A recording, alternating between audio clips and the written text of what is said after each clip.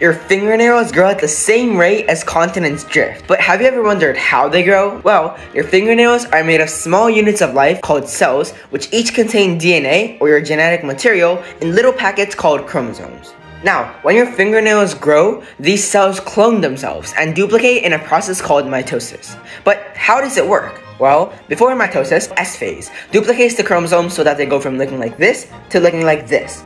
Then, mitosis occurs in 4 steps. First, during prophase, the nucleus, or the house of the chromosomes, degrades, releasing the chromosomes into the cell.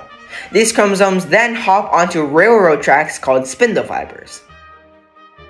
Next, in metaphase, the chromosomes glide on these spindle fibers and meet in the middle of the cell. The next step is anaphase, where the chromosomes get ripped in half, and each half separates apart into opposite sides of the cell. Finally, during telophase, 2 nuclei, or houses of the chromosomes, reform. After mitosis, a process called cytokinesis acts as a knife, splitting the cell in half.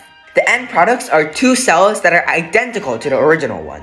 Mitosis occurs about 1,000,000 times every day inside of your fingernails, allowing them to grow. If you want more biology explained in a simple way, sign up for my tutoring, link in the comments.